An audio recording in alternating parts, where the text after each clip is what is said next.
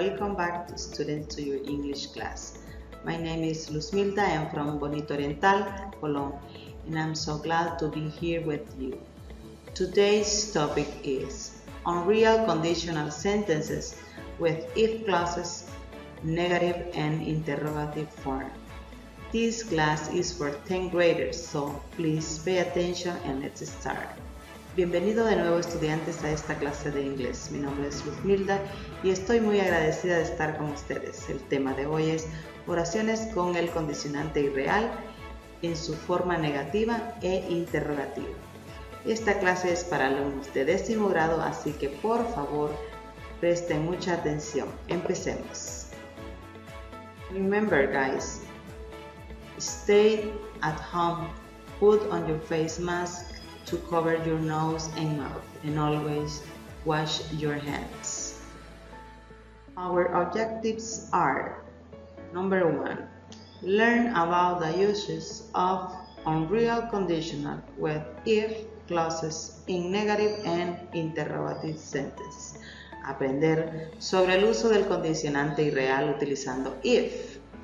Number 2, develop some negative and interrogative sentences using the unreal conditional with if clauses.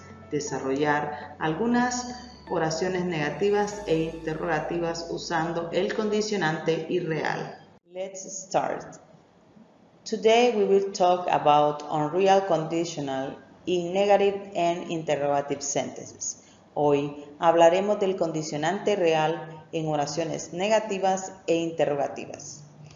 If you remember, in the previous class, we learned that the unreal conditional is used to refer to unreal, imaginary, or impossible condition, and the results using the clause if with the verb in simple past.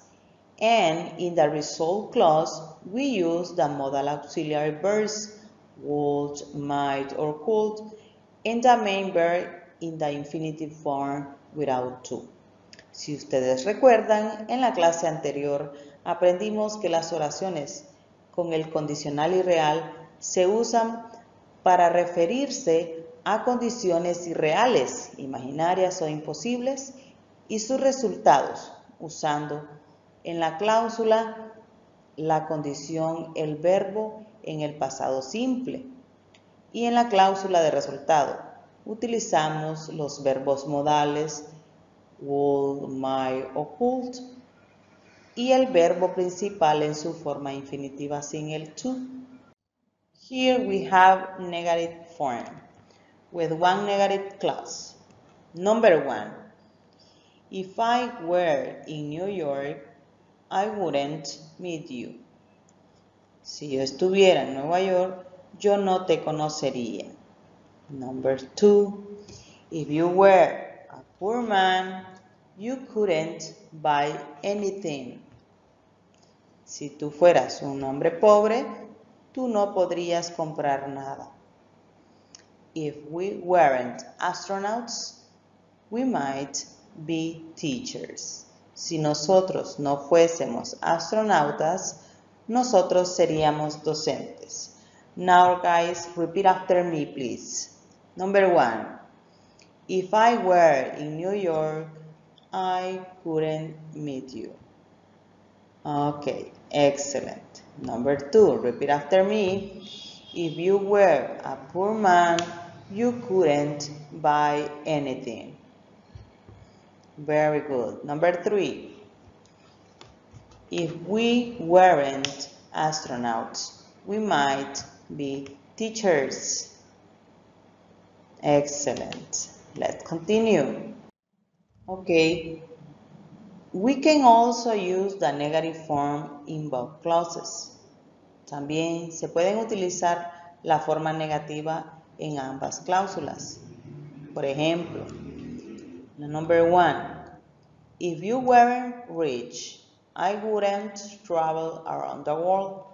Si yo no fuese rico, yo no viajaría alrededor del mundo. Ustedes pueden observar que en ambos son negativos. Antes de la coma y después de la coma. Number 2. If I didn't win the lottery, I wouldn't buy a new car. Si no ganara la lotería, no me compraría un auto nuevo. Number 3. If he were not tall, he wouldn't be a model in the United States. Si él no fuese alto, él no sería modelo en los Estados Unidos. Now guys, repeat after me the sentences, please. Number 1. If I weren't rich, I wouldn't travel around the world. Excellent. Number 2. If I didn't win the lottery, I wouldn't buy a new car. Very good. Number 3. If he were not tall, he wouldn't be a model in the United States. Excellent. You are great students. Now guys, we are going to talk about interrogative form. To make questions, the formula is question words like what, where, how, plus auxiliary, plus verb, infinitive, plus if, plus verb, simple past, remember, and questions mark. Vamos a formar preguntas utilizando la fórmula con palabras de preguntas como cuál, por qué, dónde, más el auxiliar, más el verbo infinitivo, más if, más el verbo en pasado simple y por último el signo de interrogación. For example, number 1. What would you do if you won the lottery? I will buy a house. ¿Qué harías si ganaras la lotería? Yo compraría una casa. Number 2. Where would you live if you moved to the US? I will live in Seattle. Here we have another examples. If you had any superpower, what would it be? Si pudieras tener algún superpoder, ¿cuál sería? Next. What would you do if you spoke English perfectly? ¿Qué harías si pudieras hablar inglés perfectamente? Imagine, guys. Next. If you won the lottery, what would you buy? Si ganaras la lotería, ¿qué comprarías? Many things, guys. Next. If you change one thing about your past, what would you change? Si cambiarías una cosa de tu pasado, ¿qué cambiarías? Imagine, guys. Now repeat after me. If you had any superpower, what would it be? Very good. Next, what would you do if you spoke English perfectly? Very good. If you won a lottery, what would you buy? Very good.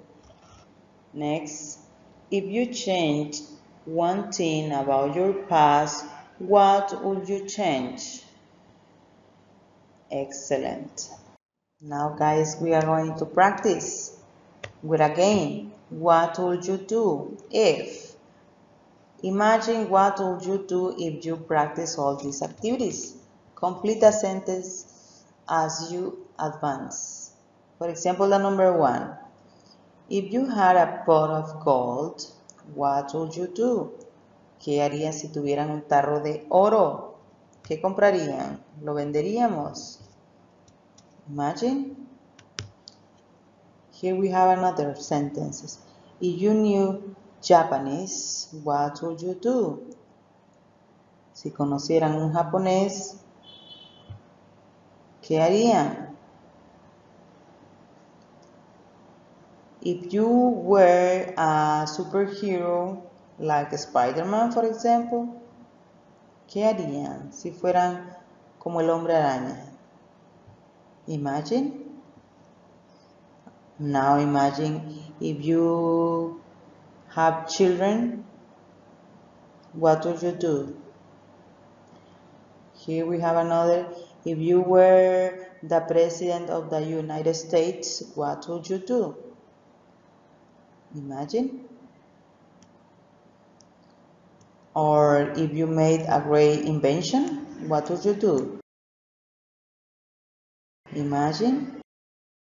Okay, guys. Now we have here another sentence. Now we have another here. If you rob a bank, imagine.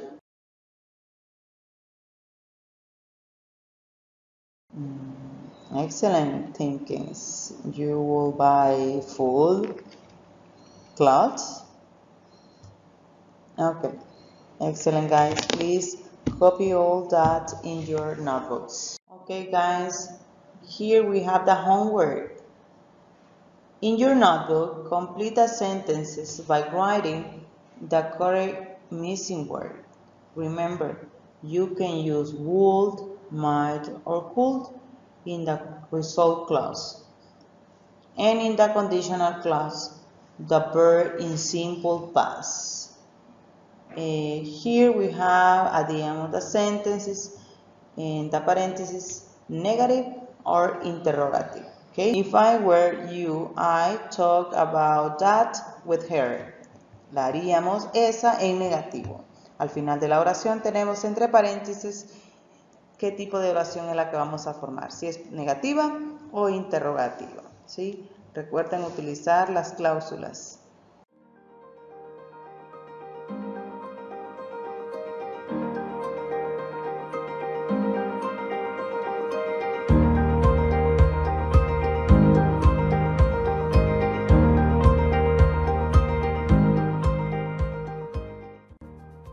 Well, it's time to say goodbye.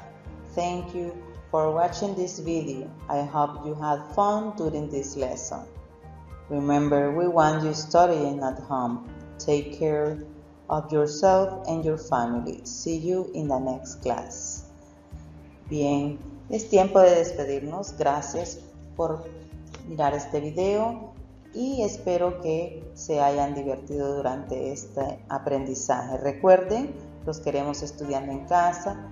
Cuídense y cuiden a sus familias. Nos vemos en la siguiente clase.